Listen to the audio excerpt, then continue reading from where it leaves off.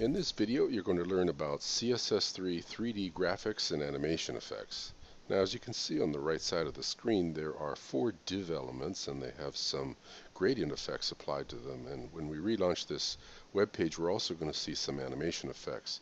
So let's start on the left side of the screen, and as you can see in line 7, the first step is to create an HTML page with div elements, which you've already done in this code sample. And the second step is to create a CSS style sheet that we'll look at in a minute.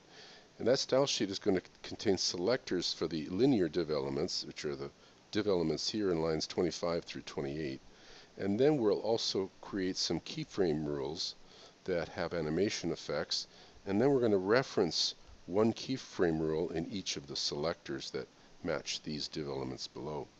And finally, we need to reference the CSS style sheet on the web page. And as you can see, in lines 19 and 20, we've already done that. Now let's take a look at the style sheet, and in particular, we're going to look at the selector for the div element in line 28, whose ID value is linear 4. As you can see, starting in line 393 all the way down to 423, we've got the definition of the linear 4 selector, and it's got a lot of properties and values for those properties specified. If you look at the right side of the screen, on the lower right corner, the div element over here with the text 4 displayed is the matching div element for this selector. The font size is 96. There's a stroke and shadow for the text. As you can see, there's a shadow effect here. And there's an absolute position, width, and height. And let's get to the interesting part, which is the background image. Now, in line 401, there's the WebKit prefix definition for the background image property, and line 409 essentially have the same thing where we have the non-prefixed properties. So they both have the same contents. And so let's take a look at line 401, where you see the gradient specifies a linear value. So the other value is radial. So in these examples, they're all going to be linear gradients. Now there are 2 sets of percentages here. And the first one is the starting point, and the second one is the end point.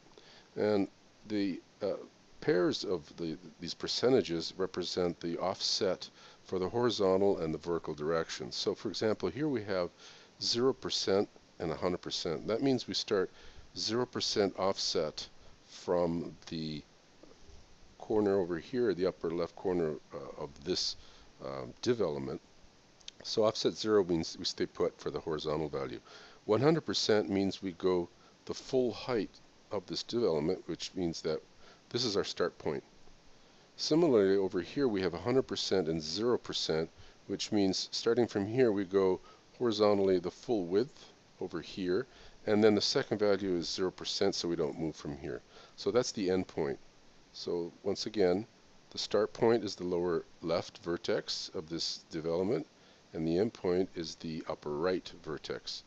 Now if you look at the values of the colors here, you can see that it starts at F00, which is hexadecimal for blue, and it ends at 00F, which is hexadecimal for blue. And I'm sorry, the start value is red.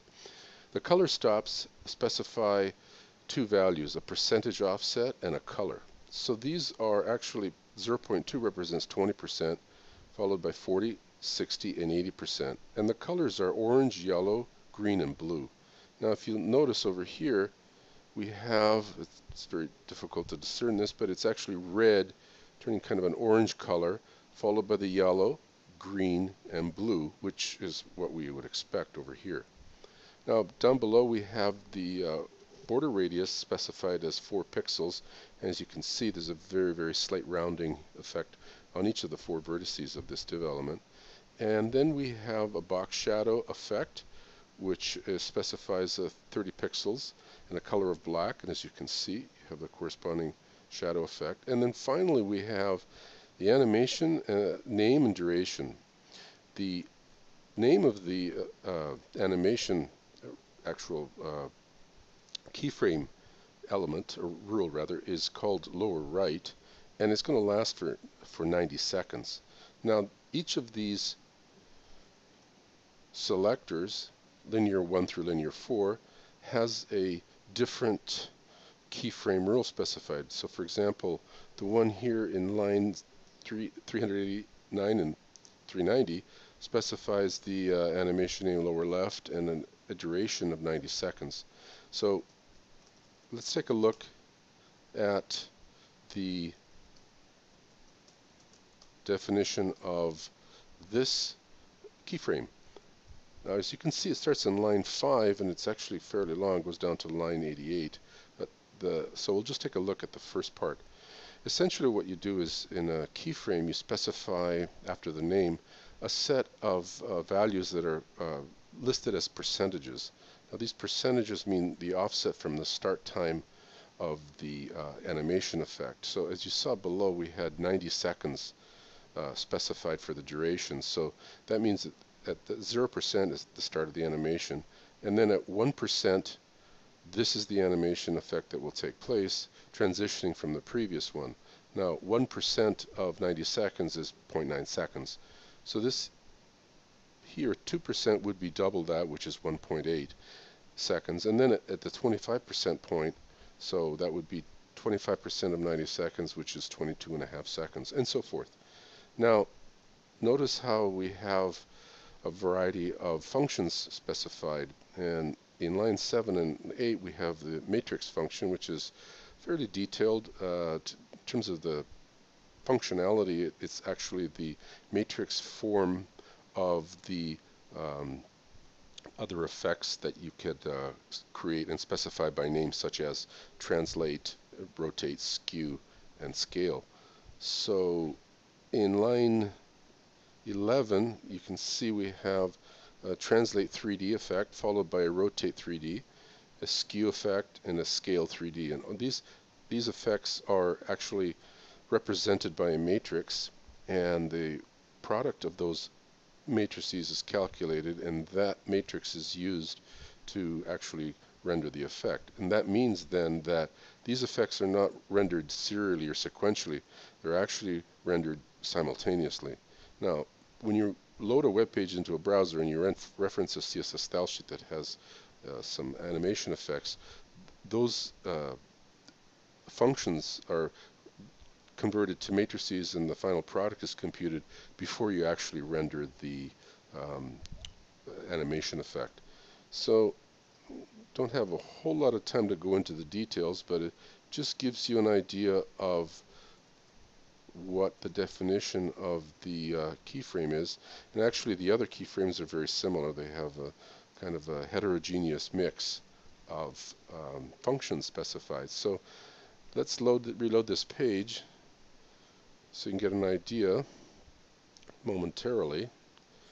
And the first thing that you see is you actually only see div1, which has an ID value of linear 1, and it contains the text string text1. Now you notice that the other animation effects started to happen, and those are effects that last for 90 seconds rather than, as opposed to this one, which lasts only 30 seconds. So it kind of creates almost like a delay effect, if you will. That's one way to do that. Now, as you can see, the animation effect for the first div element is finished, so it's pretty much at its final position now. The other effects are going to continue, and since they started, they last for 90 seconds, they're going to be 60 seconds longer than this div element's animation effect. So essentially, you can create some very interesting effects by a combination of CSS3 functions. And another thing to keep in mind is that some of these can be very computationally heavy, and so fortunately there's hardware acceleration so that the effects are actually computed using a GPU. Another point to keep in mind is that the effects can be different on different platforms. So for example, on a Windows machine versus a Mac or on a Linux machine, the effects tend to be different, and sometimes what you will see, in the case of animation that is, and what seems to happen, generally speaking, is that the effect on a Windows machine and a Linux machine tend to be similar, more similar to each other, and the MacBook tends to be the one that differs from the other two. But they aren't necessarily always exactly the same in the case of the Windows and Linux machine. One thing that tends to happen when there are differences is there's a certain kind of a flickering effect that you'll see, and actually that's part of the reason why the style sheet has the string flicker in the file name. Now, the reason for this, it's not completely clear to me, but as from what I understand, from what I've been told, it's differences in drivers. And drivers do have bugs in them, and some of them have been around dormant for a long time, and perhaps CSS3 is bringing those to the forefront. I'm not really exactly sure, but the thing is that when you do create graphics and animation effects, especially with 3D in CSS3, it's a good idea to test, if possible, the effects on different platforms, and not only on desktops and laptops, but also on mobile devices, tablets. So for example, on an iPad 3, this code tends to be similar in terms of having a bit of an extra flickering effect, whereas on an Asus Prime with Ice Cream Sandwich, it tends to be more, or rather less of the flickering. So that gives you an introduction and an overview of some of the effects that you can create using CSS3, 3D graphics and animation, and that's all for this video.